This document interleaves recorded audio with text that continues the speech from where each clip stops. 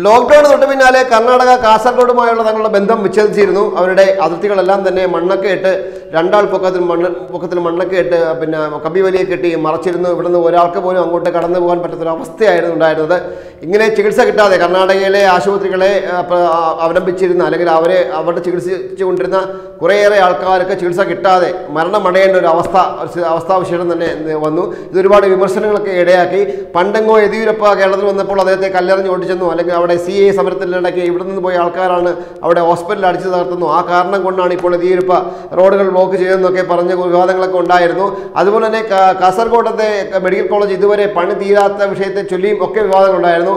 ഇപ്പോൾ ഉയർന്നു നിൽക്കുന്ന ഒരു പ്രധാനപ്പെട്ട വിവാദം എന്ന് പറഞ്ഞാൽ ഈ കാസർഗോഡ് മെഡിക്കൽ കോളേജ് 7 വർഷമായി എന്തുകൊണ്ടാണ് ഇതുവരെ പണി തീരാത്തത്?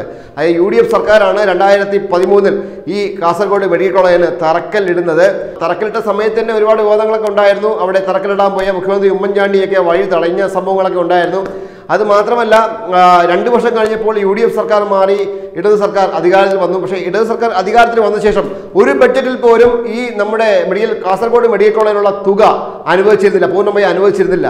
അതിന് പറയുന്ന കാരണങ്ങൾ പലതാണ്. ഒന്ന്, മംഗലാപുരം ആശുപത്രി ലോബികളുടെ ഒരു സമ്മർദ്ദം. അതായത് ഇവിടെ എൻഡോസൾഫാൻ ഉൾപ്പെടെ ഒരുപാട് രോഗികളുള്ള ഒരു സ്ഥലമാണ്. ഇവിടെ നിന്ന് ഈ രോഗികളെയൊക്കെ വർഷങ്ങളായി ചികിത്സിച്ചുകൊണ്ടിരിക്കുന്നത് മംഗലാപുരത്തെ ചില ഹോസ്പിറ്റലിലാണ്. അവർ നല്ല ലാഭം നേടുന്നുണ്ട്. ഈ ലാഭം നഷ്ടപ്പെടുമെന്നുള്ള പേടിയിൽ ഈ മംഗലാപുരം ഹോസ്പിറ്റൽ ലോബി നടത്തിയ സമ്മർദ്ദം മുഖേനയാണ് നമ്മുടെ കാസർഗോഡത്തെ മെഡിക്കൽ കോളേജ് ഇതുവരെ സഫലമാകാത്തത് എന്നൊരു ആരോപണം വന്നു.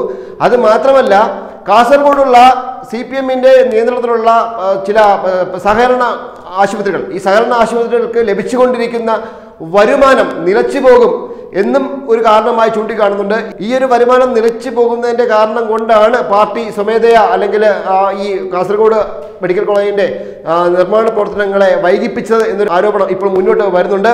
അതുമാത്രമല്ല, കാസർഗോഡ് ഈ മെഡിക്കൽ കോളേജിന് തറക്കല്ലിടുമ്പോൾ തന്നെ അപ്പോൾ തറക്കല്ലിട്ട മഞ്ചേശ്വരം അതുപോലെ തന്നെ പാലക്കാട് മെഡിക്കൽ കോളേജുകൾ ഇതിനോടകം തന്നെ പണി പൂർത്തിയാക്കി പ്രവർത്തന സജ്ജമായി. ഈ കൂട്ടത്തിൽ തുടങ്ങിയ കാസർഗോഡ് മെഡിക്കൽ കോളേജ് മാത്രമെന്തേ ഇതുവരെ പണി പൂർത്തിയാക്കുന്നില്ല എന്ന ഒരു ചോദ്യത്തിനാണ് ഇപ്പോൾ ഇടത് സർക്കാരിന് മറുപടി ഇല്ലാതെ നിൽക്കുന്നത്. ബദിയടുക്ക ഉക്കിനടുക്കയിൽ ആശുപത്രി ശിലാസ്ഥാപനം മുതൽ രാഷ്ട്രീയ പോരാട്ടം ഇവിടെ തുടങ്ങിയിരുന്നു. ശിലാസ്ഥാപനത്തിനെത്തിയ അന്നത്തെ മുഖ്യമന്ത്രി ഉമ്മൻചാണ്ടിയെ റോഡിൽ തടയുകയായിരുന്നു. തുടർന്ന് മെഡിക്കൽ കോളേജിന്റെ സ്ഥലം മാറ്റണമെന്ന് ആവശ്യപ്പെട്ട് CPM പരസ്യമായി രംഗത്തെത്തിയിരുന്നു. സാങ്കേതികത്വം പറഞ്ഞ് മെഡിക്കൽ കോളേജ് മാറ്റി സ്ഥാപിക്കാനുള്ള ഗൂഢനീക്കം പല ഘട്ടങ്ങളിലായി നടന്നു. Mangalapuram lobby Kasaragod medical കോളേജിനെതിരെ പ്രവർത്തിച്ചുകൊണ്ടേയിരുന്നു. സർക്കാർ മാറിയ സാഹചര്യത്തിൽ മെഡിക്കൽ കോളേജ് നിർമ്മാണം ത്വരിതഗതിയിലാക്കണമെന്ന് ആവശ്യപ്പെട്ട് നടത്തിയ സമരങ്ങളെ ഇടത് ഭരണകൂടം അന്ന് അവഗണിച്ചിരുന്നു. ആർക്കും എത്തിച്ചേരാൻ എളുപ്പമില്ലാത്ത കാട്ടിലാണ് മെഡിക്കൽ കോളേജ് എന്ന നിലപാടാണ് അന്ന് ആരോഗ്യവകുപ്പ് സ്വീകരിച്ചത്. എന്നാൽ ഇത് ചെങ്കളയിലും കുമ്പളയിലും പാർട്ടി നിയന്ത്രണത്തിലുള്ള സഹകരണ ആശുപത്രികൾക്ക് ഭീഷണിയാകുമെന്നതിലാണെന്ന ആരോപണവും ഉണ്ടായി. മറ്റ് മെഡിക്കൽ കോളേജുകൾക്ക് ബജറ്റിൽ തുക വകയിരുത്തിയെങ്കിലും LDF സർക്കാർ കാസർഗോഡിന്റെ സ്വപ്ന പദ്ധതിയായ കാസർഗോഡ് ഗവൺമെന്റ് മെഡിക്കൽ കോളേജിന് ഒരു ബജറ്റിലും തുക മാറ്റിവെക്കാതെ ജില്ലയെ പൂർണ്ണമായും അവഗണിക്കുകയായിരുന്നു എന്ന ആരോപണവും ഇപ്പോൾ ശക്തമാണ്.